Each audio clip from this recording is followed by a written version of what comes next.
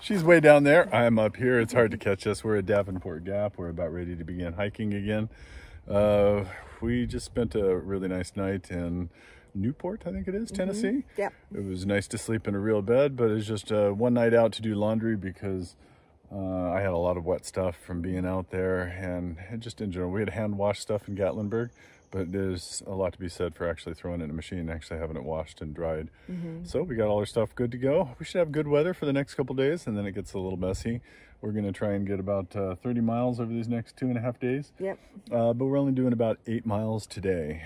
I think we're going to go into Standing Bear, check it out. Might get you another fuel container for that matter. He had a good point. Okay. And but at any rate, yeah, we're going to run out and go into Standing Bear, check it out. That'll be a little bit of a delay. It's an uphill day.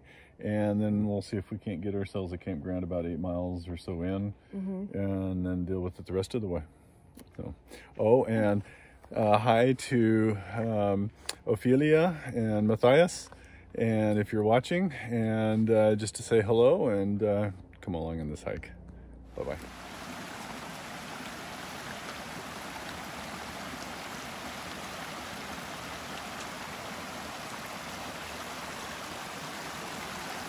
Here's the trillium plant that looks like it's getting ready to flower. I'm not sure if you can see this, but there are some nice pools in here and waterfalls. I don't think I'm ever going to get through this trail today. I keep stopping and taking some photos of those beautiful creeks. Just gorgeous.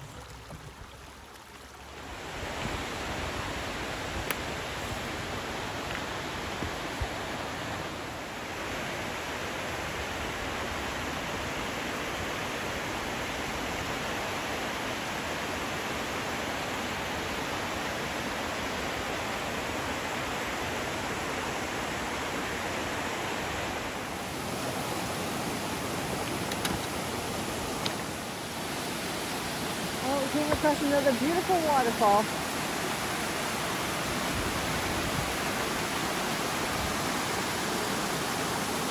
Water is super clear.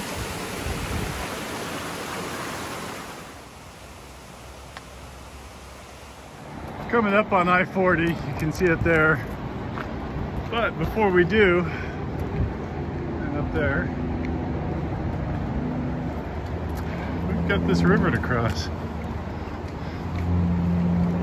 This is a pretty decent river. Blaze.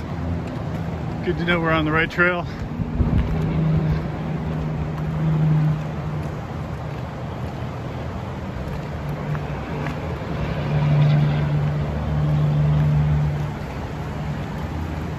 So I have no idea what river this is.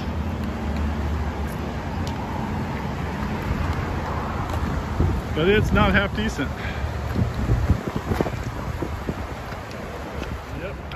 AT going this way. So we'll pass under I-40. Yeehaw. Kind of nice not to have to dodge cars on the road like that. Weird to think I'm walking under I-40 over here. Runs on through Albuquerque where I grew up. Learned to drive, so I can assure you I've taken a wrong turn at Albuquerque. Probably both metaphorically and literally. But at any rate, onward and outward. Oh, the happy hikers. Thrilled with this fine set of stairs. You can only hear the whining and the moaning going on. I tell you. Yes, you can tell how happy she is by the way she's taking those stairs. Must be something going on. I guess I will find out soon enough. Ah, that's a bad sign. They're going pretty slowly. Up, up, up, up. Oh, hikers love hills. Can you hear them? Into the forest we go. Seeking some peace and quiet. Not really missing this stuff.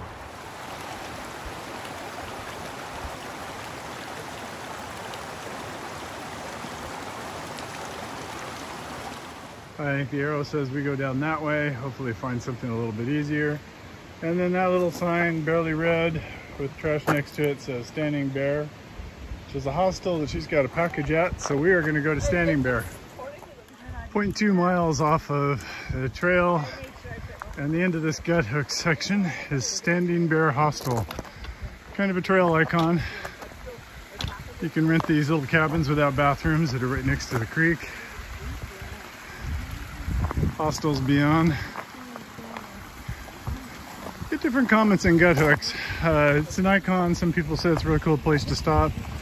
You'll also see comments about it's an outhouse privy, showers, maybe you need to wear camp shoes in, things like that. So not sure what to think, but Susan's got a resupply box. So we're gonna cruise on in there, see if we can pick up a Gatorade before we go. Susan will get her box and we'll be hiking. We just showed up at Standing Bear Hostel, and here's the entranceway. We're gonna go check this out. Here's a view of it, and they've got a laundry, kitchen. Very cute place. We're moving on. At least we were moving on until I started talking. Daily selfie video. So we're getting out of Standing Bear Farm, heading back out into the great beyond. Kind of an interesting day that I can't show on video is having to change my map. We use an app called Gut Hook out here, and you buy the Appalachian Trail and it puts it out in sections that you download. But at any rate, this whole trail up to this point, Standing Bear Farm, has been a single map. And then now I have to break over into the next section. I think it's Standing Bear to Damascus. I downloaded it, but I need to install it on the phone. At any rate, we're heading on out. We're talking about how surreal it is in a sense. It seems like a couple days ago we're hiking in ice, snow, all of that fun stuff. And today it seems like we've walked out into spring. It's warm. We've seen forsythia, which I just learned what that was, yellow flowers. The other flowers that Jane will post pictures of. Very interesting day. Just like we've walked in, we've hiked north to get warm. Explain that one to me. Anyway, I think it'll be a good day. We keep coming across these nice little streams of water. There's a nice deep pool there. Nobody ever talks about Snowbird Peak. I don't know how much this has been. I'll look it up. I think it was about 2,600 feet, 3-point-something miles. It was a good climb. At the beginning especially, there were some spots where as I'm climbing up, I have to wait for Jane to take a few steps and realize her butt's at my eye level where she's at before I can move. It was steep. And it gets around to 10-20% elevation. That's a rest. It's a good climb, but we're at the peak. It's got some sort of communication tower, maybe FAA or so on top. I'll show you here. You can just see the radio mast right there. At any rate, I am going to chase Jane down. She's continued plodding on a bit. We have about 3 miles to our next water source and about half a bottle of water, 700 milliliters. And it's getting warm. Fortunately, it's pretty much all downhill. So we're thinking we've got the worst of it. We're going to guzzle our water, get ourselves as hydrated as we can, and stroll our way downhill, hopefully. Doesn't this look like something out of a bad horror movie? Children of the Corn or something. Horror for me. Still got to go up a little bit. Oh my goodness. I don't recall anyone talking about Snowbird Mountain. Oh, this has been brutal. And we're at the final piece, I think, coming to the top. Well, guys back at work, FAA much? The other tower mast, I guess you can't see through the trees, was back over there someplace. At any rate, moving on. We're gonna go this way to where that little peak is. That's not really a peak, it's just down and up. And then we're gonna guzzle our water.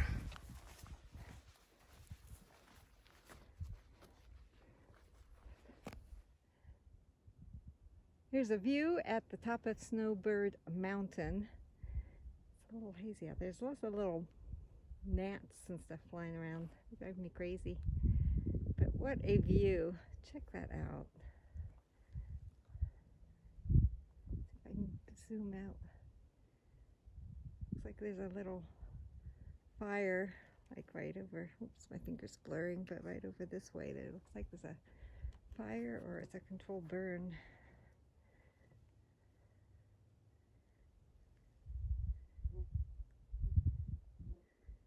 Whew. Wow, incredible view.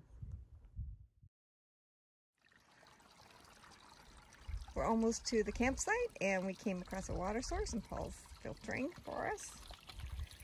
And he also set up a little spout. Check that out. A leaf there and it makes it easy. Just made it to this shelter and our tent's down there in the woods. And then I wanted to show you their privy here. Let me scan back a bit. This is their privy. Now, there's nothing wrong with it, but the problem is here's the little handle, they open it up, and you sit there in the toilet. But then, if you're tall, you can have a conversation with somebody as you're sitting on the pot. So as you can see, we got the fireplace back there with some hikers.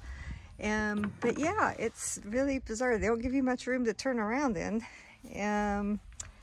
So yeah, I gave it a shot and yeah, it felt kind of odd.